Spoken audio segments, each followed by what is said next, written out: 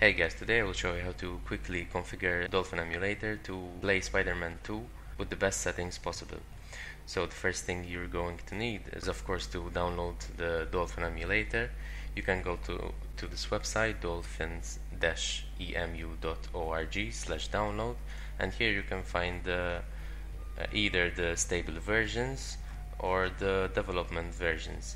The difference between them is that the stable versions are more tested, but the development versions are the latest build that the developers are working on. So like you can see here, this build was uploaded 50 minutes ago. I'm going to download the development version and work with it. So what you need to do is just click this button to download the emulator.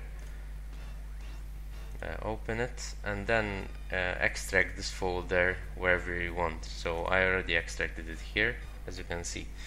So now this is the Dolphin Emulator right here, and I have my ROM inside here. So you can get the ROM, so the image file, by extracting it from your Gamecube CD-ROM, or else you can find an image file online. So now I will open the Dolphin Emulator.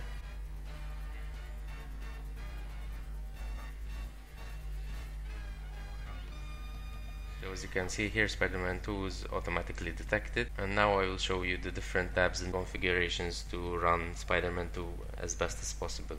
I will open the config tab. So in the general tab I left everything on default except for the frame limit. It was on 60 and I will set it to 65. This is because I was experiencing some input lag with 60, so when I increased it to 65, that input lag was resolved. Moving on to the interface tab, I left everything on default. The audio tab as well, even on the Gamecube. The Wii tab we will not be using. So the paths is the ISO, directories is the folder where you have copied your Spider-Man 2 image file ROM into. So for instance, mine is the ROMs folder right here, like I showed you previously. This is the path. I copied it in the Dolphin Emulator here.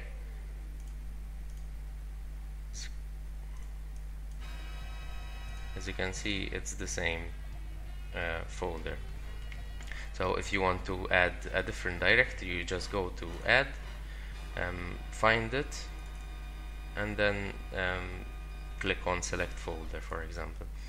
So and if you want to have a default ISO image, you can select the same folder and select the Spider-Man 2 image, for example. So it's this for me, and it will load in the title screen here afterwards. Moving on to the advanced tab, I left everything on default as well. So now I will show you my graphic settings. As you can see, as the backend I'm using the OpenGL instead of Direct3D.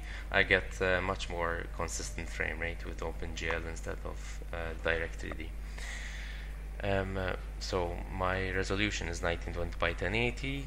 The aspect ratio, I do it 16 by 9 because the game is originally 4 by 3. I have checked show FPS. This is an optional frame rate counter which displays at the top left of the screen when you are playing. Moving on to the Enhancements tab, I changed the internal resolution to 3x, so it displays the rendered image for 1080p. I'm using 4x SSIA as anti-aliasing. If you don't have enough powerful hardware, I would suggest turning this down because it affects the performance quite a lot. I'm using 16 times anisotropic filtering, for example. So as post-processing effect, I chose Dolphin Effects, but I will show you those options in a minute. Moving on, I ticked Scale DFB. This increases the quality of the textures, as you can see at the bottom here. I chose as well per pixel lighting. It gives better lighting to the game, basically. I checked as well Force texture filtering, which makes the textures look better, and I'm using the widescreen hack. I will show this in game how this affects the aspect ratio of the game.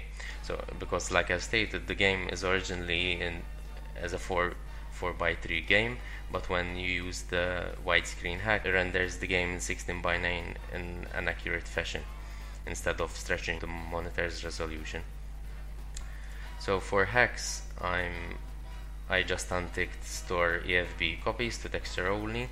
You need to untick this because Spider-Man 2 has graphical glitches. The other options, I just left them on default. So moving on to the advanced tab, I left everything unticked here. So to get and install Dolphin Effects, you just need to download it. I will put a download link in the description below this video, or you can also just Google it.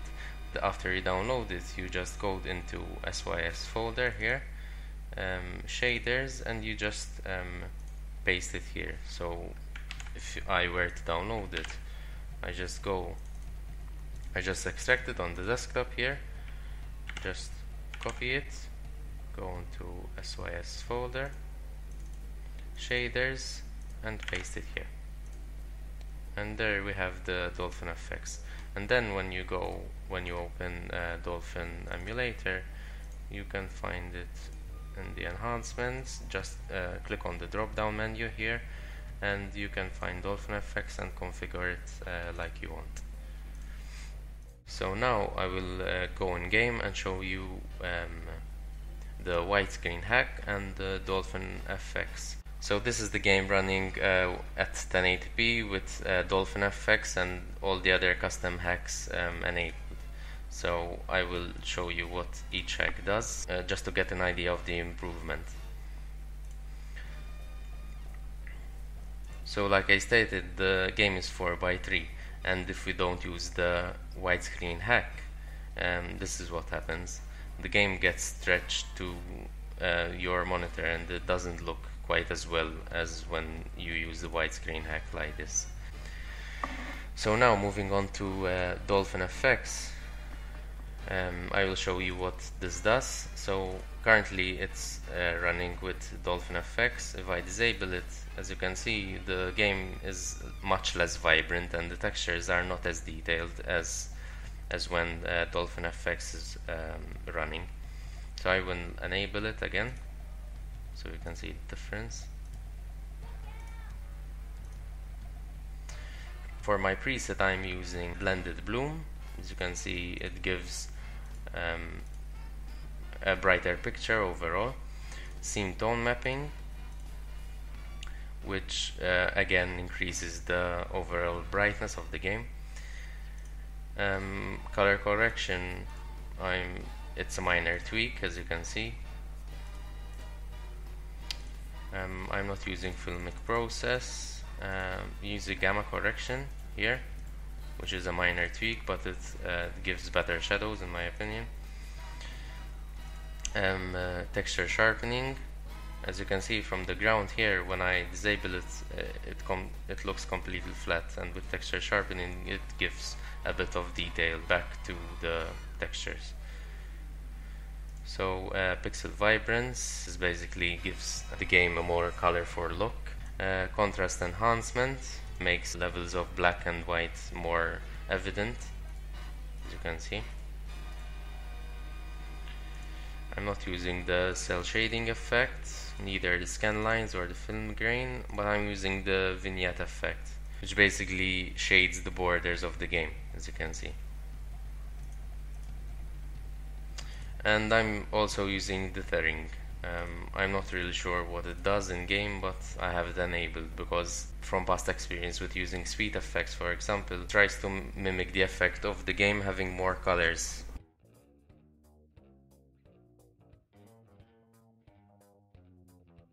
So for the last part, I will show you the different resolutions which you can get in game.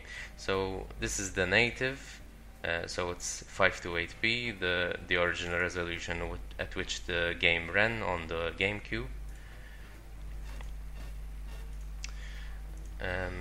This is 720p. Moving on is 1080p. 1440p, and here is 4K.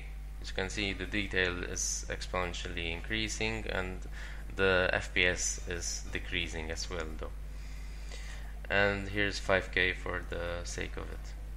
As you can see, it gives the FPS gets quite a hit when 5K is enabled. I normally just run with 1080p because it looks good enough for me.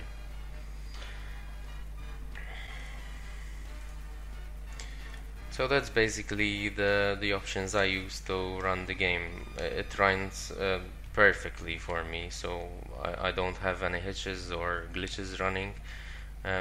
Maybe some drops in FPS will occur right now when I'm recording and gaming at the same time, but with normal gameplay I don't experience any performance loss. So like I stated, those are my settings. If you have any queries, please leave them in the comment section below this video.